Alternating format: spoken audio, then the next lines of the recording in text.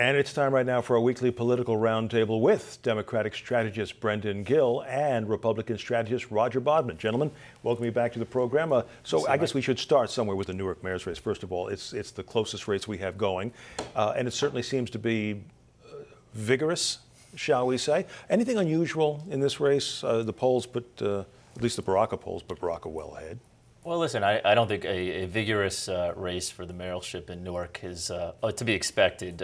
If anything, actually, I would say it's a little bit quieter than usual. I think there's, a perception that, or not a perception, a lot of information out there that says this is Ras Baraka's race, to lose. Shavar Jeffries, who's a very attractive candidate, seems to have had a lot of trouble just getting any traction throughout this race.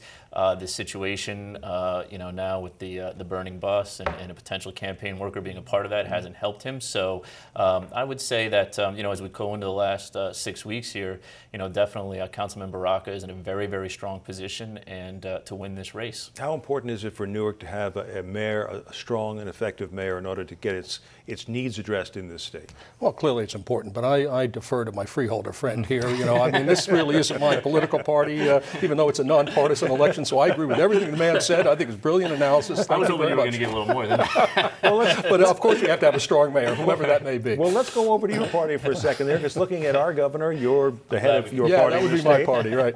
The governor's poll numbers have not exactly been moving upward, shall we say. We saw one. I think that's a bit of an understatement. Well, yes. I said the race in Newark was vigorous. I said I'm trying to be understated today. Thank you. Are you worried at all? No, not at all. To the contrary, listen, I have never seen, regardless of your opinion of what all this circumstance is about, there has been a barrage of media.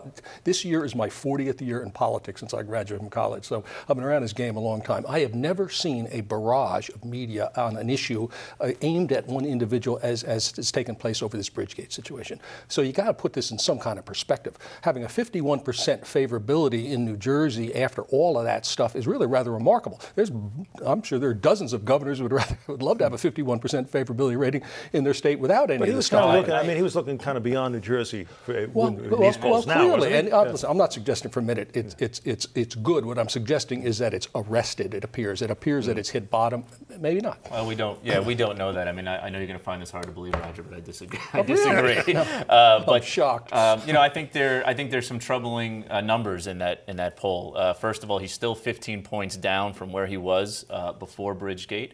I think the other thing in that poll, which is very significant, is that less than a third of the people polled believe his self-produced report claiming that he had no knowledge of the incident.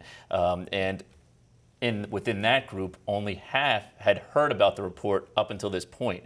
So what it shows to me is that the more people hear about this report, the more people hear about this issue, it continues to drive the governor's numbers down, not only in New Jersey, Mike, to your point, but also nationally, because there was another interesting poll which showed the governor now in 7th place in the Iowa, the early numbers for the Iowa caucus. So again, this is not my side of the aisle, but I can't see how any of those numbers taken in totality are good for the governor. Well, having covered more than a few Iowa caucuses, we never ended up with President Gephardt or President Pat Robertson. So that's sometimes you can win there and not necessarily go much farther than that.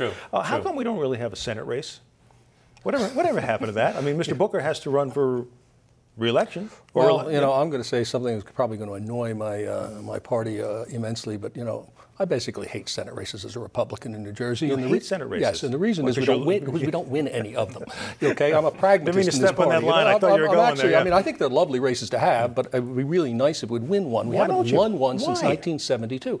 Look at the state. I mean, look at New Jersey. It is a blue state. I mean, 750,000 more registered Democrats. Keep that in mind when you look at that poll we just discussed, by the way, 51% with that kind of blue state. But point being, it is a very blue state and very difficult to win a federal race in New Jersey. Governor races are in a different year for a whole bunch of very good reasons.